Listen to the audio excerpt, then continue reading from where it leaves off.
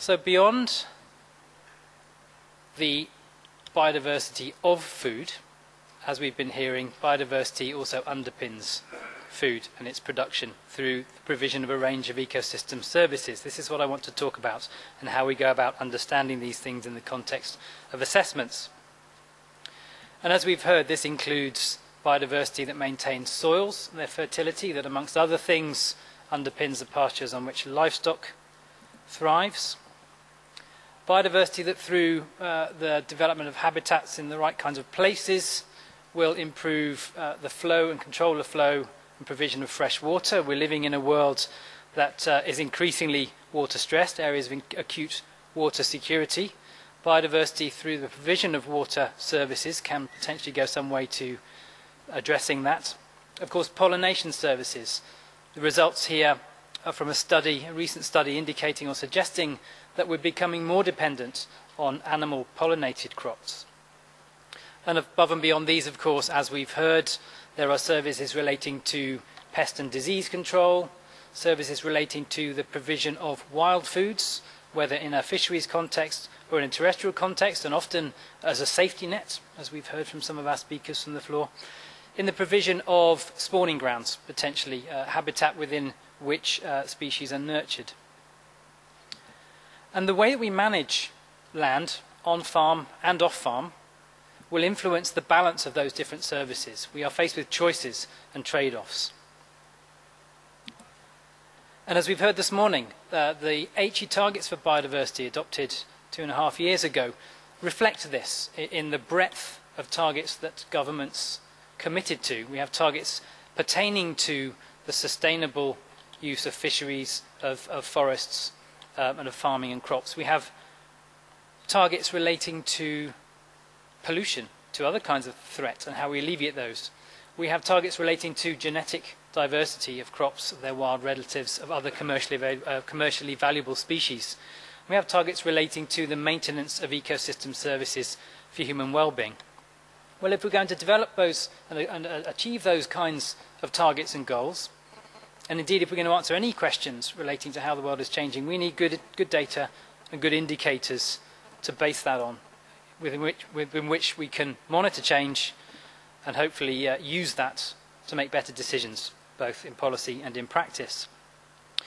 But in this kind of a context, to bring together the information we need to create those indicators and those metrics and those storylines to understand change, we need to draw information together from a wide range of sources. The example I have here of the Biodiversity Indicators Partnership was one such global, multidisciplinary, cross-institutional initiative to bring together and improve the availability and use of information at a global scale on not only biodiversity change, but change in those areas that affect biodiversity and that are affected by biodiversity in the context of global commitments such as the HE targets. And a partnership like that, and it was truly multidisciplinary, as you can see here, FAO is represented, we have representatives from academia, from the major UN agencies, from NGOs, from a huge sectoral spread. A partnership like that was focused particularly on how can we draw together better quantitative metrics and data. We can get a general flavour and picture of what's happening. We can often get snapshots of what's happening, but how do we really understand change in a coherent and joined up way? And through a partnership like that, and through a little bit of clever statistics in drawing together a range of metrics, you can start to tell integrated stories about how societal responses to things like biodiversity change are taking place in terms of investments, actions and policy. In terms of how pressures are changing on biodiversity, we've heard a lot about pressures, and how the state of biodiversity itself may be changing. Now, it's inevitable that a lot of our focus when we look at monitoring biodiversity state and trends focuses on species. We know that. And it's certainly the case that it's a subset of species or species groups that we know particularly well. But we're getting a little better around the genetics.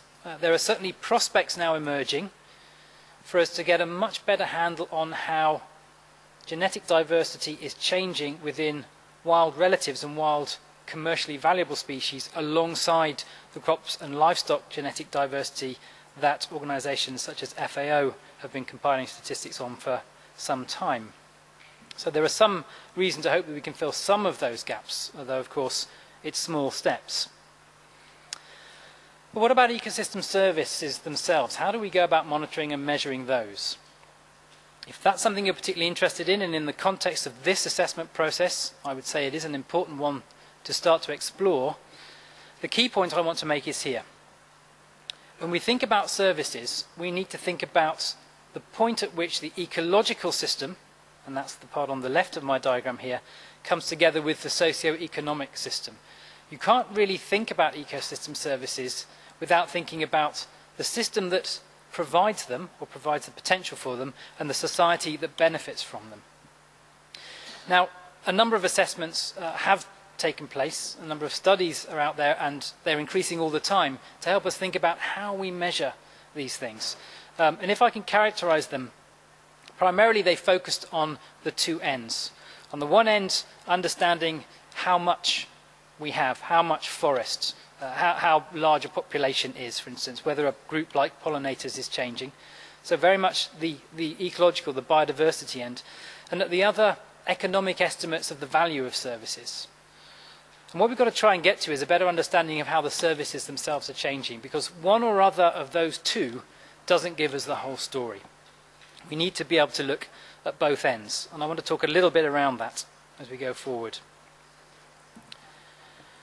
When it comes to thinking about the provision of services in terms of a system, its extent, its quality, its condition, and whether that is the habitat, the population groups, the functional traits, we're getting better at being able to do that spatially, primarily through a modelling approach. A lot of this work doesn't revolve around in situ field-based monitoring. A lot of it revolves around understanding relationships and building predictive models that you can then apply spatially. The carbon sequestration, the potential for carbon sequestration is a very good example of an ecosystem service that can be understood in this kind of a way and projected in this kind of a way. And we're seeing increasing efforts at national scale to understand how we can model and map and project a range of ecosystem services. This image illustrates this with South Africa, showing a range of services which, if you understand the underlying biophysical nature of the system, you can start to understand something of the potential for those services to be delivered. But at the other end, as Pavan mentioned this morning, our efforts and our abilities to understand the values of services to society, certainly as a whole, is improving. We can take those kinds of spatial models and we can turn them into values models, often through monetary projections and estimates, but again, as Pavan has said, not always. What I would argue is, and Bob will recognise this from the experiences we had with the UKNEA, it's not often just about the dollar value, if you like, the monetary value, the total economic value of these things, but it's about the implications for society. And at the broad scale, at the country scale, that's about the implications for jobs and growth. Can we say something macroeconomic about how change in services is changing those kind of issues? And that's a big challenge, but it's one which multidisciplinary groups of researchers are now beginning to take up and to explore how linked models can be put together. What I would also argue, however, and another thing that's a common challenge in these kind of assessments of ecosystem service change, is understanding who the benefits are and when the benefits flow to.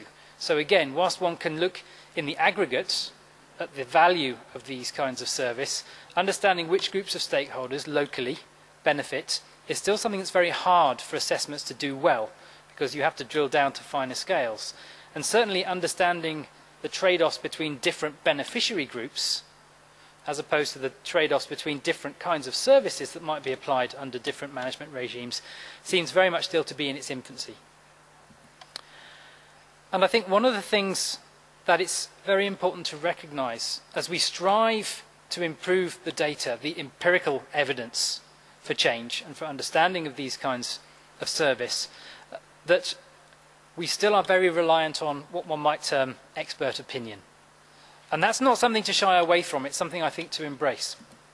Again, if we look at the UK National Ecosystem Assessment, which is one of the most recent and one of the most comprehensive in many ways, at the heart of it is a rather unintelligible graphic which illustrates if you like, the synthesis of knowledge on how different services are changing in different habitats across the UK. That's in essence what this graphic demonstrates. That is not based entirely on empirical evidence. Those are not statistical curves that are displayed there. They're arrows, they're directions of change that are built up from a combination of empirical data combined with expert opinion.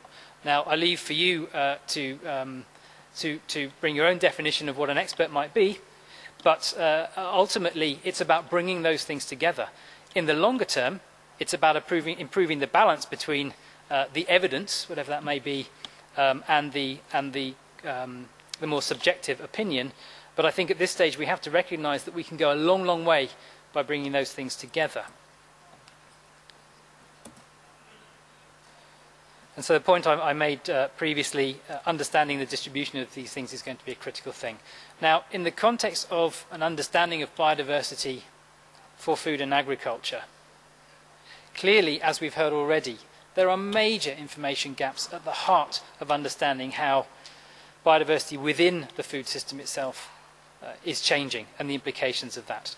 But I would argue that we are improving our ability to understand the underlying and surrounding biodiversity and how that influences the food system through a range of other assessments and processes, and that there is real opportunity to bring some of that knowledge and understanding to bear in an assessment such as this. Thank you very much.